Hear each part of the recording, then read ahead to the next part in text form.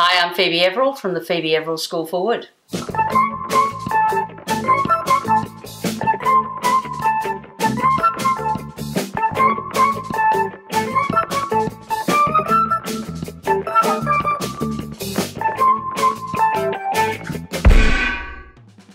Parallel clamps. Every woodworker needs to have a couple of pairs of these in their workshop. These Torquatas come in 3 different sizes. Today I've got the 300s, and we're going to do a really simple join, just 2 boards together as you would for a tabletop. These Torquatas come with a couple of nice features. They come with a soft closing jaw, which also stops you from marking your work, and they've also come with spacers. Now this becomes an advantage when I want to sit the work onto. You can see how easily I can take and place a spacer in. When I want the work to sit parallel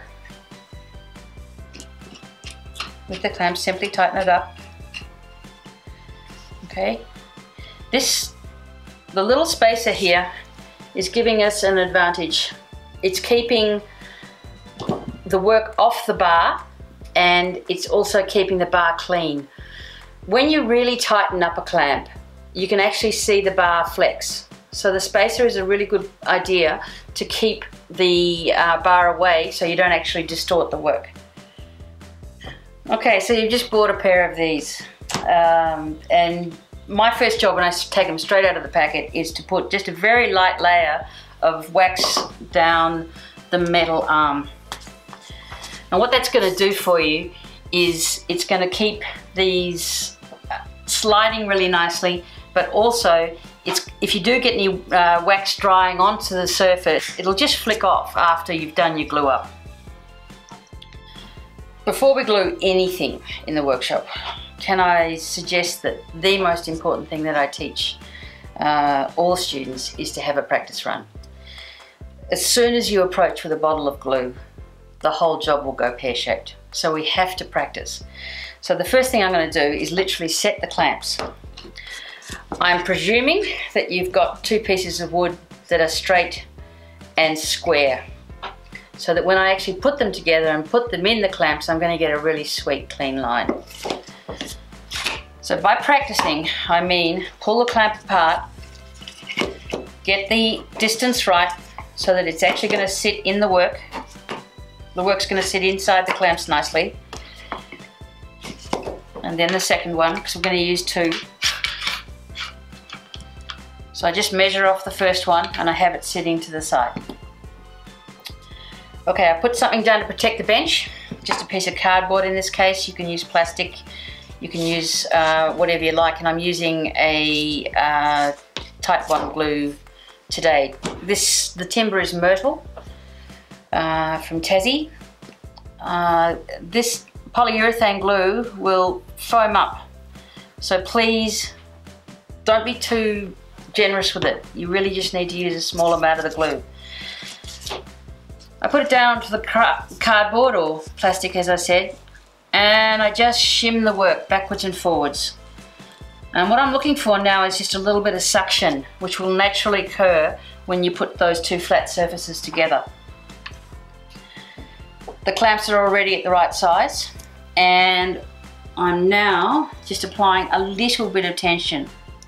I don't want to put a lot on, because what happens now is things slide around. As I said, as soon as you approach with the glue, everything goes to hell. Okay. One of the things that's really nice about these clamps is I can actually stand the work up and I can have a good look at it. So by that I mean I can check if it's square, check if the work is staying nice and true and straight, which in this case is pretty good. Don't put too much tension on. It always upsets me when I watch people clamping up because they are cramping the clamps really hard. If your joinery isn't good, it's not going to come together. So go back to the start and get those surfaces square. I'm only doing a small piece here, as in short lengths. If I was doing a larger piece, I would always bring a 3rd clamp in as an opposing clamp. How are we going to do this one? I'm just going to lie it back down onto the ply. And we'll go with the one hand clamp this time, because it's the closest one I had to hand, which is always the most useful clamp in the workshop.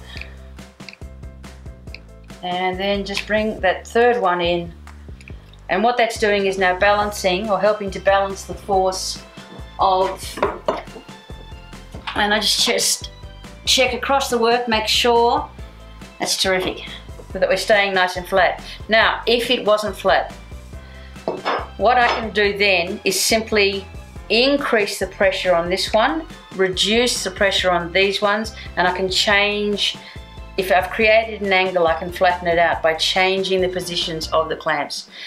Again, the most important thing you do is practice. Have a dry run before you actually apply the glue, because once you've applied the glue, you're already in commitment land. The Torquata Parallel clamp also comes with a really nice feature, which are these little spacers which clip onto the bar, and they perform a couple of jobs for us. They help you to keep the bars clean because the glue will not attach. You've got a little gap between the work piece and the clamp bar itself. Let me just let's adjust those back a little bit, just so you can see what they can do for us. Okay. The other thing is that when you've got a lot of force on a clamp, what happens is the bar bends slightly. And if you don't have these spacers in place, what you can do is end up with the bar sitting on your work. Now, particularly when you're using a PVA glue, a water-based glue, what you may well get is a black mark from the bar touching your work. So I recommend you use them with the spacers in place. These, as you can see, are not for carpentry. These are furniture makers clamps, really good if you've got a few sets of these in your workshop. Torquata Parallel clamps, available exclusively from Timbecon online, timbecon.com.au, or of course in the Melbourne or Perth stores.